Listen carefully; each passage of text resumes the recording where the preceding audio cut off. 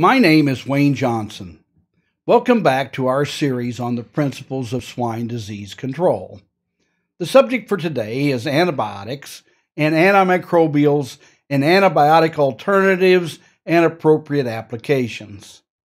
I appreciate your time and patience, and hopefully there will be something in what we say today in this somewhat lengthy lecture that will be of some interest and help to you. The foundational principle of antimicrobial therapy is that infectious diseases are caused by pathogenic microorganisms.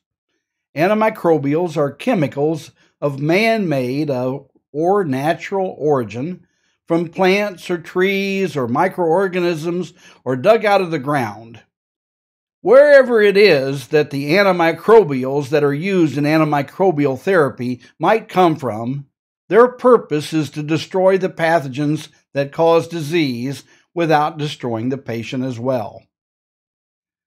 Much of the present controversy regarding the use of antimicrobials derives from the lack of future utility, and I might say future futility, that is the result of the widespread use of antimicrobials and the genetic selection for resistance among the pathogens at which antimicrobial therapy has been directed.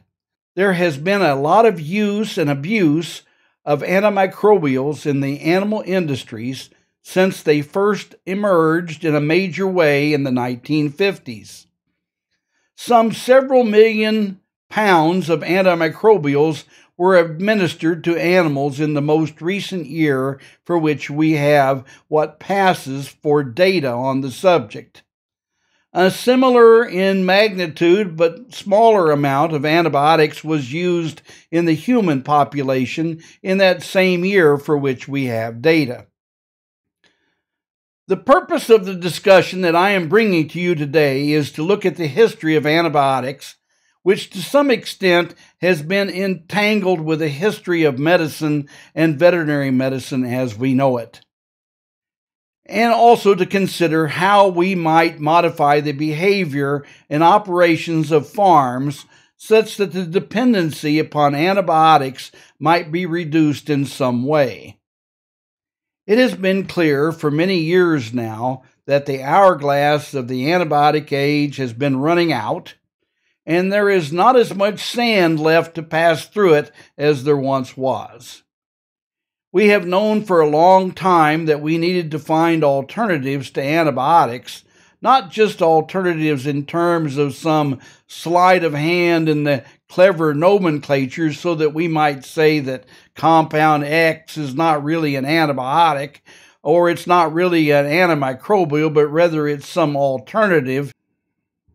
Well, actually what we're looking for is an alternative in terms of the way that we do things and how we looked at the way that diseases are produced and prevented.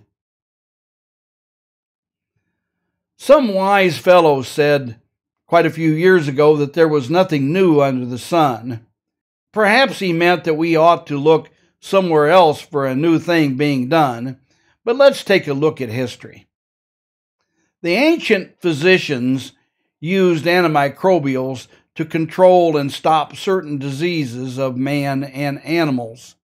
Among these were plant extracts, molds from breads and from cheeses, certain kinds of soil, the salts of heavy metals, and metalloids like mercury, bismuth, antimony, and arsenic. Now we have from one Marcus Varro, a mere 2,057 years ago, in his book on agriculture, a primitive statement of the germ theory of disease that there exists tiny creatures that float in the air and enter the body through the mouth and nose and cause serious diseases. Now, where there is no germ theory of disease, there is no basis for antimicrobial therapy because there would seem to be nothing to go after. And although there seems to be no reason to disavow or reject in any way the germ theory of disease, because it's quite true that infectious diseases are caused by microorganisms, the multifactorial causation of disease, what is really going on, seems to be of great significance to us. We will fully embrace the germ theory, but we will also point you to the multifactorial nature of even infectious disease. Claude Galien, or Galen, taught a multifactorial theory of disease causation. He also made reference to what we could call a form of the germ theory of disease. Like Marcus Varro, he could not see any microorganisms nor prove their existence, but he was able to deduce their activities from the observations that he made. Galen lived in the time of the Great Antonine Plague, which may have been smallpox, and he lived through it, apparently to old age, and advanced much philosophy which could be of some benefit to us today. Galen saw disease as being the result of interactions of multiple factors working together. He wrote of the operational causation of disease as the result of three main factors: rational, logical results or outcomes to actions on the body; antecedent causes, such as situation, environment, nutrition, stress, and age; and initiating causes, such as injuries, insults to the body, and the actions of seeds of fever, the Puritan spermata, in Greek, or in Latin, semina februm. These seeds of fever are again referencing what centuries later was called a germ theory of disease.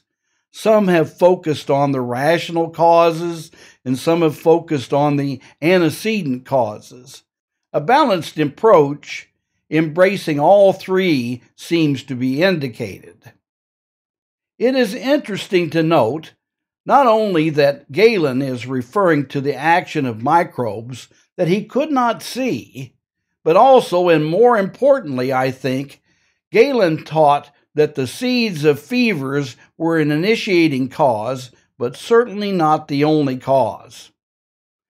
But since our topic for today is antibiotics and antimicrobials, we will continue looking after the germ theory and find its relevance in history and its relevance today. Varro wrote about agriculture, compiling what he had learned from others. The Romans had veterinary manuals for the care of animals.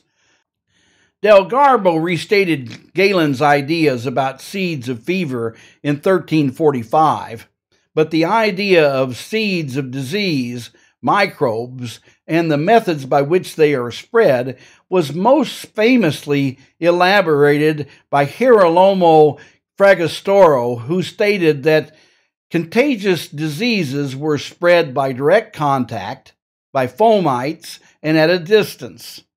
Fragastoro had no way to understand microbes or to see them in the 16th century when he lived. Leeuwenhoek was among the first to see the animalcules that Varro wrote about 1700 years before. Bassi demonstrated that the muscardine disease of silkworms was caused by microbes and developed a system of sanitation, disinfection, and isolation to get rid of it. Frederick Henle advanced a complete exposition of the germ theory in 1840. He said, "The material of contagions is not only an organic, but a living one, and is indeed endowed with a life of its own, which is in relationship to the diseased body, a parasitic one." Henle's postulates, the germ theory of disease, said, first of all, The parasite occurs in every case of the disease in question and under circumstances which can account for the pathologic changes and clinical course of the disease. He said it occurs in no other disease as a fortuitous and non-pathogenic parasite. In other words, it is not a contaminant or part of the normal flora. And number 3, after being fully isolated from the body and repeatedly grown in pure culture, it can induce the disease anew. Henley's postulates were revised by Robert Koch and popularized by Koch and Louis Pasteur. The first antimicrobials. Arsenic and mercury were among the first antimicrobials and were used by Hippocrates and Galen. Antoine Béchamp developed arsenic acid in 1859, and it was still in common use until 2015. Paul Ehrlich, who discovered antibodies, popularized the use of non-toxic chemicals to kill bacteria with his use of the term Zauberkugel, which in English means magic bullets. I believe that it is useful for us to understand how we got the antimicrobials. A huge industry had developed around the production of dyestuffs for fabrics. Previously, dyes came from plants or from sea snails and was very precious. Dyes based upon aniline, originally from indigo, were found to have antibacterial properties, and ways to enhance their properties were discovered. The sulfa drugs came from such studies, and a Nobel Prize was given in 1932. The ancients knew about the medicinal properties of molds. The famous surgeon Dr. Billroth, among others, noted the antimicrobial properties of penicillium molds. Alexander Fleming further developed this idea, and penicillin was developed into an antibiotic drug before 1940. It was originally so precious that the urine from patients treated with penicillin was salvaged and the penicillin was re-extracted from their urine for the next patient. We now know that the active principle is a beta-lactam ring. What do we mean when we say antibiotics and antimicrobials? Antibiotic means any substance that opposes the development of life. Halipo, who coined this term, was a dentist. Dr. Waxman, who got a Nobel Prize in 1952, defined antibiotic as a substance produced by a microorganism that inhibits or kills other microorganisms. Antimicrobials, then, using Waxman's narrow definition, includes not only antibiotics, but also other various man-made substances such as the aniline derivatives, the furans, the quinines, the quinolones, and etc. Waxman's narrow definition is still taught in the veterinary schools and in medical schools, but the everyday use of the term antibiotic doesn't make any distinction between antibiotic and antimicrobials, and all antimicrobials and antibiotics are simply called antibiotics. In the present day, the use of antibiotics has proceeded to the point that much genetic selection for resistance has occurred. These days, the search is on for what might seem to be antibiotic alternatives. Now, certainly a critical examination of these things would show that all of these are really antibiotics in the broad sense, but in some narrow sense, they are not antibiotics because there is no legal definition that defines them as antibiotics. And then because there is no social perception of them as being antibiotics, we can call them antibiotic alternatives. So then things that are man-made, such as carbadox, tiamulin, the fluoroquinolones, those are antibiotics indeed, while things like zinc oxide, thymol, benzoic acid, and essential oils are not considered to be antibiotics, but rather are able to masquerade as flavors and nutrients, whenever in fact what we are looking at is the antibiotic properties of all of these things. So some of these things on this list do indeed kill bacteria and fungi, and may even inhibit viruses in some way or the other, and therefore would be antibiotics and antimicrobials for sure. But since there is no legal definition in them in that way, we can call them antibiotic alternatives. Some of these things on this list are not really killing any bacteria, but are somehow supporting the animal in various ways that allow it to deal with infections in a more effective manner. There are three main reasons why the society is concerned about the use of antibiotics in animals and animal diets. First of all, the use of antibiotics in animals may create resistance among bacteria in animals that makes human diseases more difficult to treat. Number two, the use of antibiotics in animals may result in residues of those drugs in tissues consumed by humans, resulting in unwanted and undesirable exposures. And number three, the use of antibiotics in animals creates resistance among bacteria that makes animal diseases more difficult to treat. In the old days, a lot of the motivation for the development of antimicrobials was to find a cure for syphilis. And in the times of war, bullet wounds in the leg often proved deadly because Clostridium bacteria were carried into the gunshot wounds, and the hapless soldier either lost his leg or his life. Either way, it wasn't a good thing for the army. There have not been any truly new antibiotics created since the 1980s. In this postmodern age, it is very difficult, maybe even impossible, to develop new antibiotics because of the regulatory costs. The use of antibiotics in animals since the 1950s skyrocketed.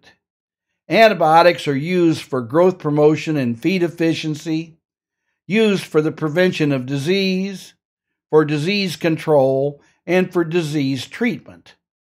In the United States alone, 30 million pounds of antibiotics were used in animals in the year 2009.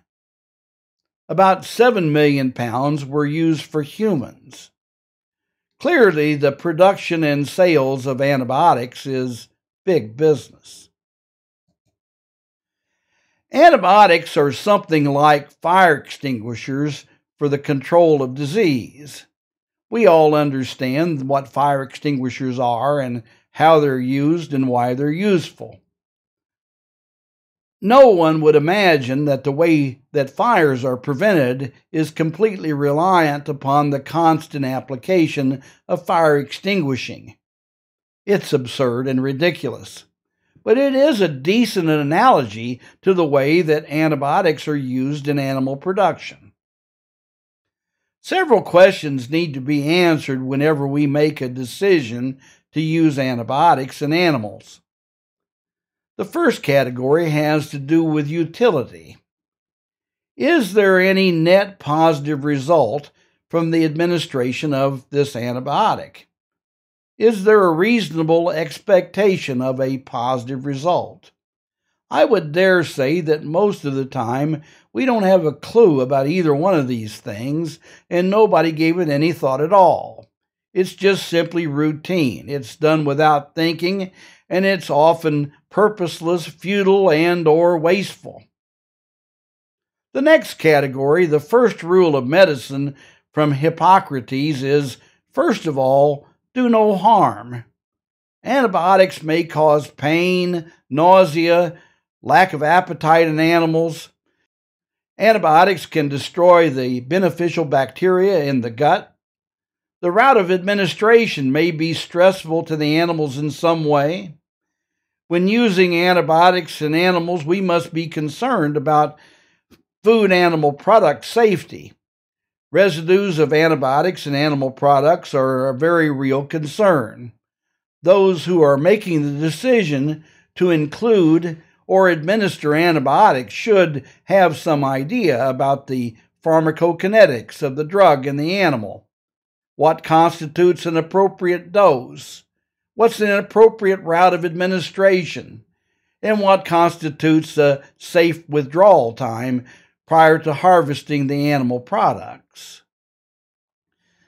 There are possible negative effects of antibiotics that we should consider in the context of, first of all, do no harm. The cost of the product is a consideration. Often the most expensive drug is the one that does not work. Cost effectiveness is also a consideration. Sometimes the drug is more expensive than the problem. What is the effect of the drug on the animal product? Does it harm the meat? Tissue damage is a major consideration, particularly when giving a drug like Tylosin or oxytetracycline in the muscle. I have frequently seen the use of medications that were intended to be used in water, such as tiamulin hydrogen fumarate, mixed with water on the farm and administered as an intramuscular injection, with rather dramatic negative effects, tissue swelling, muscle necrosis, and so forth.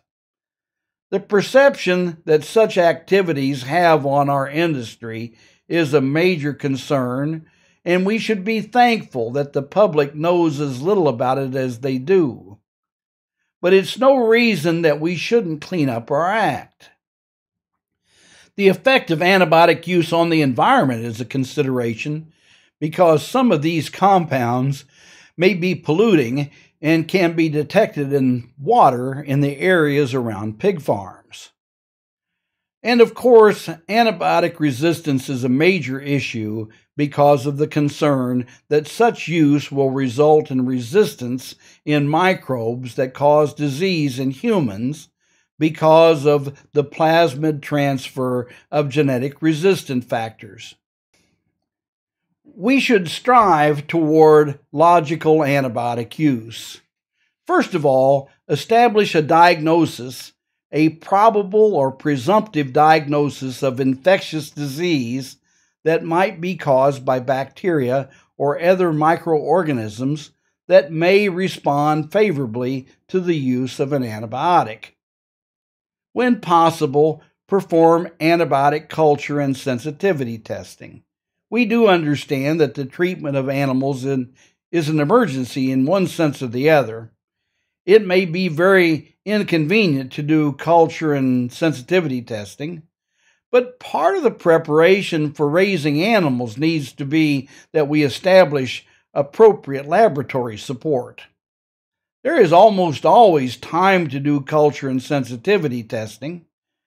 Treatment can be started with some probable drug, and then the culture and sensitivity testing may either confirm that the choice of the antibiotic was appropriate, or it was inappropriate and a change of treatment that can then be instituted. We can start treatment right away based upon our experience and our presumptive diagnosis. The dosage, frequency of dosing, and the route of administration should be appropriate for the animal weight and the known bioavailability and the rate of elimination of the antibiotic.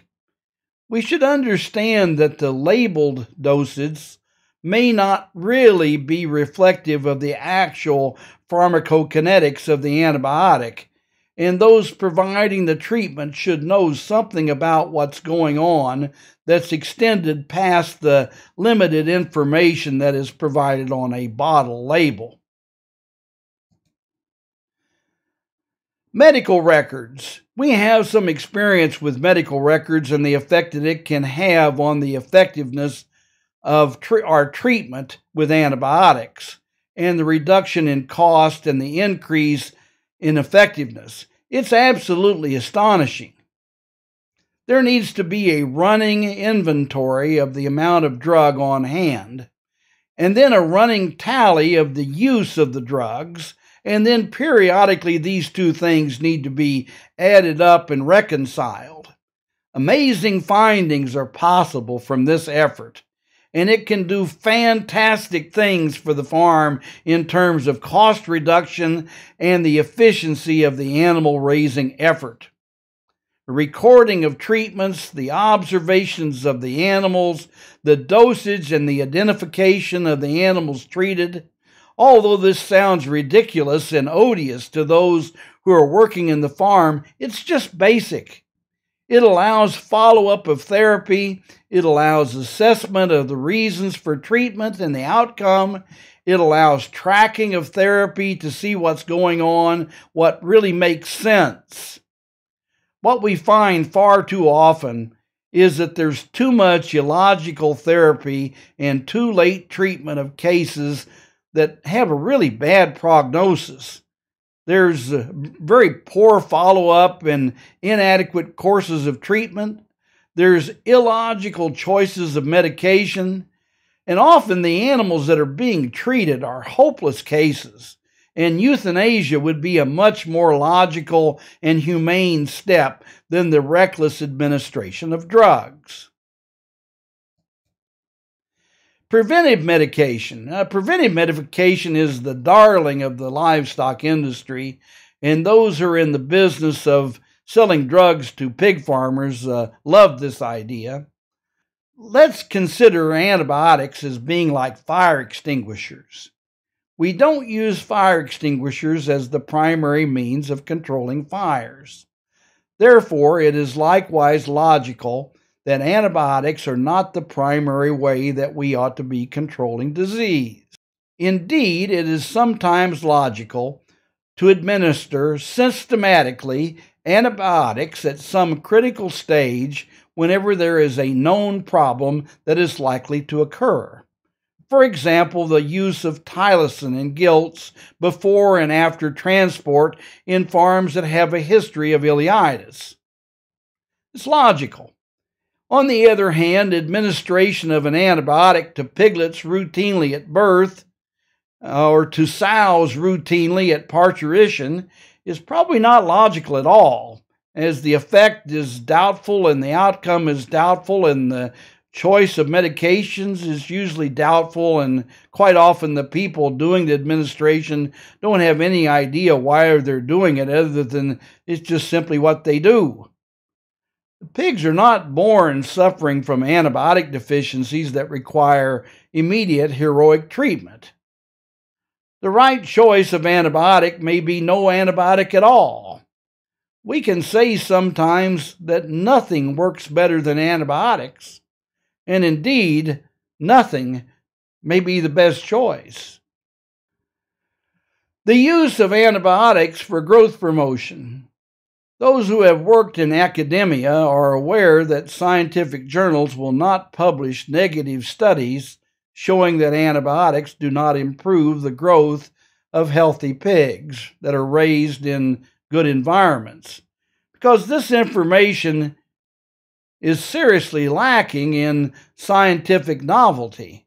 It's been known since 1949, and therefore it will never pass the test of scientific novelty that is required by almost all scientific journals. Now, we know of a few recent cases where some information is available showing that antibiotics didn't help to improve growth. For example, Lee and Lee at China Agricultural University in 1997 showed that pigs did not respond at all to Carbadox in pig feeds, and some other unpublished studies from the same group at about that time even demonstrated that antibiotics had a definite negative effect on health and growth because they were killing the good bacteria and leaving only the antibiotic-resistant pathogens. Wilt and Carlson in 2009 showed that healthy pigs responded positively to a supplementation of 400 ppb of biotin, but not to pharmaceutical doses of zinc oxide nor to standard doses of carbadox.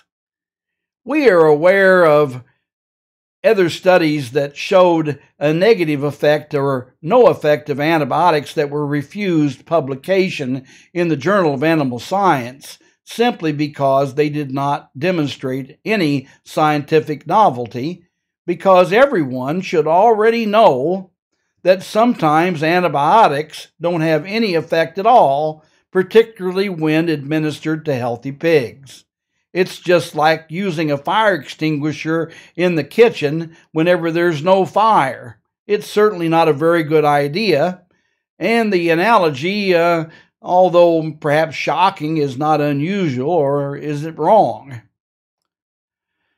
Willard Visick at the University of Illinois demonstrated repeatedly that the excess urea from the deaminated amino acids in imbalanced animal diets led to urea cycling by the urease bacteria. He found that this accounts for much of the antibiotic growth promotion effect because the antibiotics suppress the urease bacteria that are robbing energy from the animal.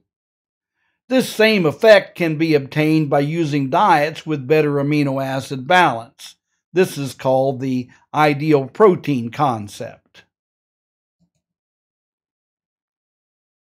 What are the benefits from reducing antibiotic use? Well, there's less selection for resistant strains. There is no advantage for the bacteria to have the resistant genes if there are no antibiotics around that require those genes. If there's no antibiotics around, these genes are just extra baggage that slow the bacteria down. Enhanced susceptibility can certainly occur. We can see this, and it will take some time to develop.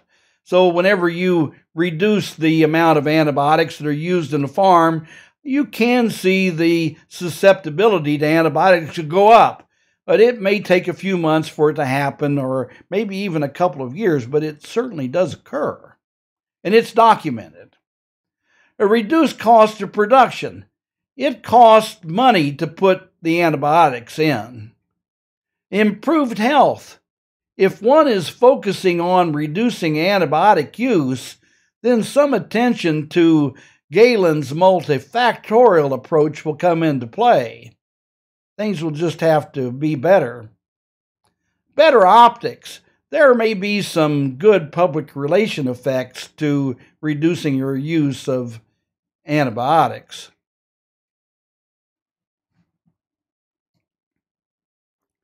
Let us here invoke Galen's idea of the causa antecedens, the environment and the situation of the animal, the temperature control and air quality, and general husbandry and care, better genetic selection and culling, better diets. All of these things will make us more money, and it can take the place of antibiotics. Seriously, they will work. Galen knew what he was talking about. It's why he had 1,600 years of positive effect on the medical profession, and it's why we still read him today. The famous statistician Florence Nightingale said something to the order of, "While the germ theory of disease may indeed be so, it's no excuse not to provide good sanitation and ventilation to prevent disease."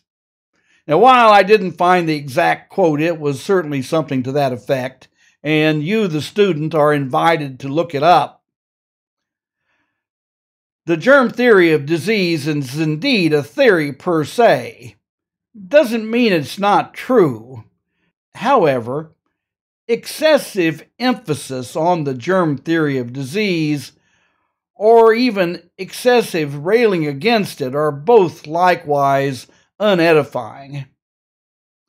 Dr. Béchamp was a rival of Louis Pasteur, and for this reason, some of his important contributions to medicine are often overlooked.